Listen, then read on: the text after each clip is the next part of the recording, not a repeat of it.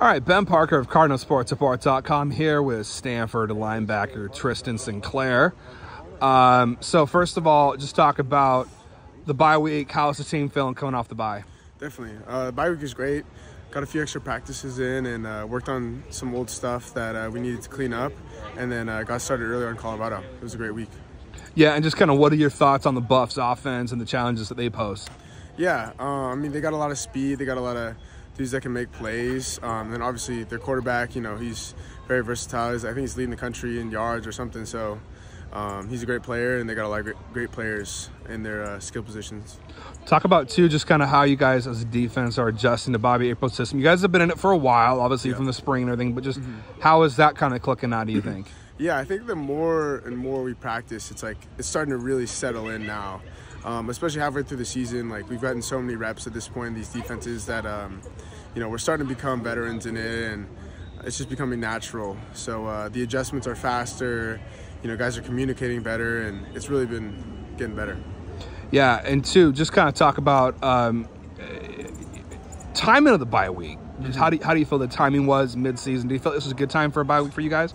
Yeah, definitely. I know over the past few seasons we've had some crazy bye weeks.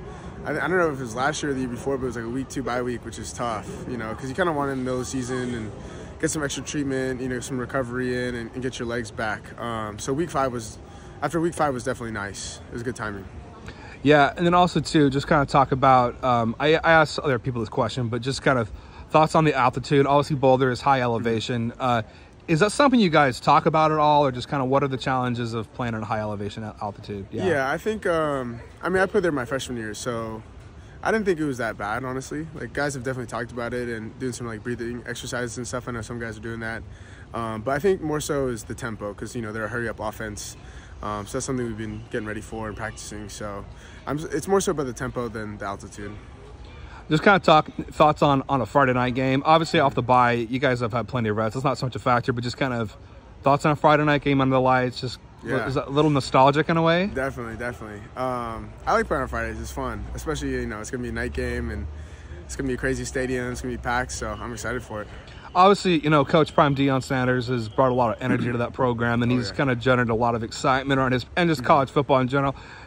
Any extra sense of hype or excitement playing those guys given that, or not necessarily? I mean, obviously, it's going to be an exciting environment. I'm juiced for it. I think everybody is. How could you not? Just the coverage he's brought to the Buffs out of nowhere, and just bringing all that juice it's been kind of cool to watch from the outside, and so I'm excited to be there and play there against them. It'll be fun. And just kind of what are your thoughts on what David Bailey has brought to the program, and what you think he might do this upcoming week against the Buffs as he walks past? Yeah, definitely. I mean, David's a stud, obviously. His pass rushing is crazy. We need him big this week. We need him to get some sacks this week. I'm excited to watch him play. So kind of on that, talk about what needs to improve for you guys to be more aggressive in the pass, because you guys got some guys that can do it. You're not necessarily as much of a pass rushing position because you're more inside, but just talk about what needs to improve defensively for you guys to make more of that pass rushing thing, because you obviously contribute in other ways to that.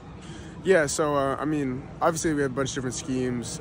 In the Pac-12, though, there's a lot of times we'll drop 8, and that's tough, when you're dropping 8 in the 3-man rush. Those guys, it's hard to get after them. So, I think that we got some stuff dialed up this week, and, for the future that should be exciting and bring some pressure, hopefully, and get some sacks. One of the things you guys have done well, I've just been kind of looking at your PFF grades week in, week out, is the tackling grades have been pretty solid across the board in terms of tackling and wrapping up guys. Has that been a point of emphasis, and what's kind of accounted for that growth, do you think? Yeah, I think the tackling is something that it's just a huge part of our daily practice. We have tackling circuits, which are great drills and really applicable drills. But I think it's also just the way we practice. The coaches are always harping on near foot, near shoulder finishes. So every single time we're out there and we have an opportunity to tackle, most of the time we're thudding. But if there's a situation where we're not, we're at least near foot, near shoulder, and really getting in a real position to tackle. So that's been a huge emphasis of the coaches.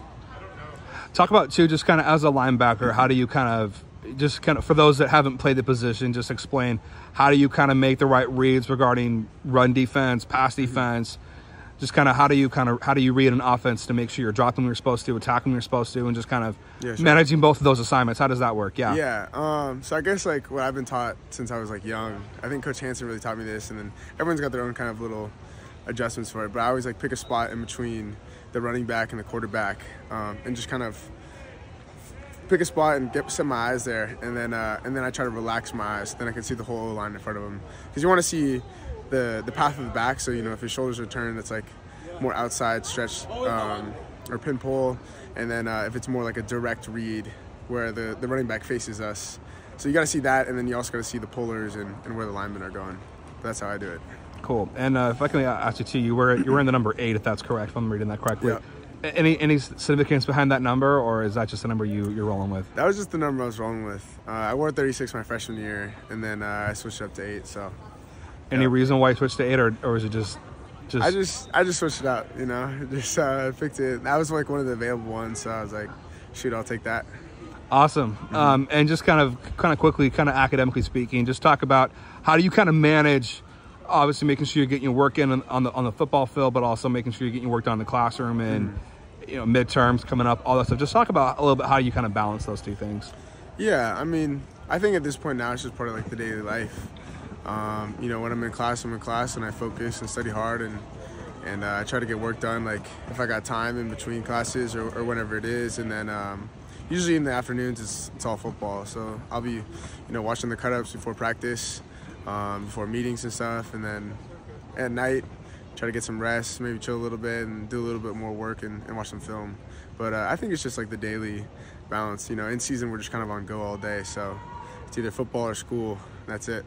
2 more questions before I then let you go. So first of all, just talk about, do you play fantasy football? And if so, how's your team doing? How's that looking? I'm actually not a fantasy football guy. I've never been too good at it, so I can never sustain the whole season. It's like fun for the first half, and then I kind of burn out. So I do not have a fantasy football team right now. Okay, well that's always interesting to know. And then final question for you: just any favorite classes you got enrolled in this quarter that are particularly interesting or just kind of standing out there? Yeah, sure. I guess one thing. So I'm actually doing some independent study this quarter, which is kind of exciting, and I'm building a new interface for searching for classes at Stanford. So that's something I'm pretty excited about, and I'm working with Professor Julie Stanford, and she's sponsoring my project, so I'm really excited about that. It's been fun. Perfect. Thanks so much, Tristan, and good luck this weekend against the Buffs. Appreciate it. There we go.